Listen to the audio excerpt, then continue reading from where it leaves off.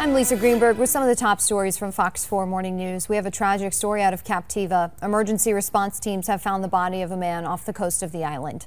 The Lee County Sheriff's Office shared a video around 9:30 last night of the search for a missing swimmer.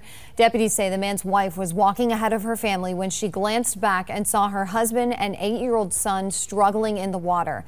The Sheriff's Office says she jumped in. The man was able to pass the child to his wife, but he continued to struggle and disappeared. Search teams were able to find his body around 11 o'clock last night. An overnight crash ends with a fire. Firefighters with the Iona-McGregor Fire Department say this crash took some electrical equipment with it, which is what started that fire. Florida Power and Light says just over 50 customers lost power because of this. The call came in just after 4 o'clock this morning on Cal Cove Drive in Fort Myers. No word yet on if anyone was hurt.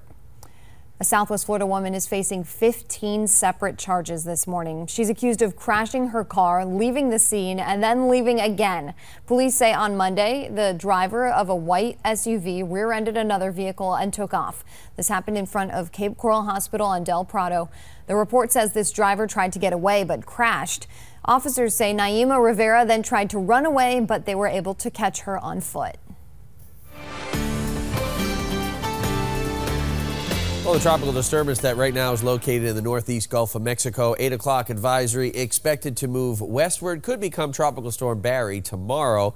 Will not affect Southwest Florida. Storm Shield radar predictor showing a few showers this morning into the early afternoon.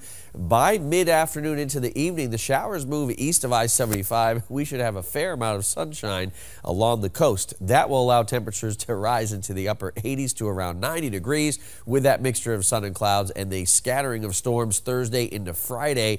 Saturday through Tuesday, a different weather pattern, morning sunshine, afternoon and evening storms, high temperatures around 92.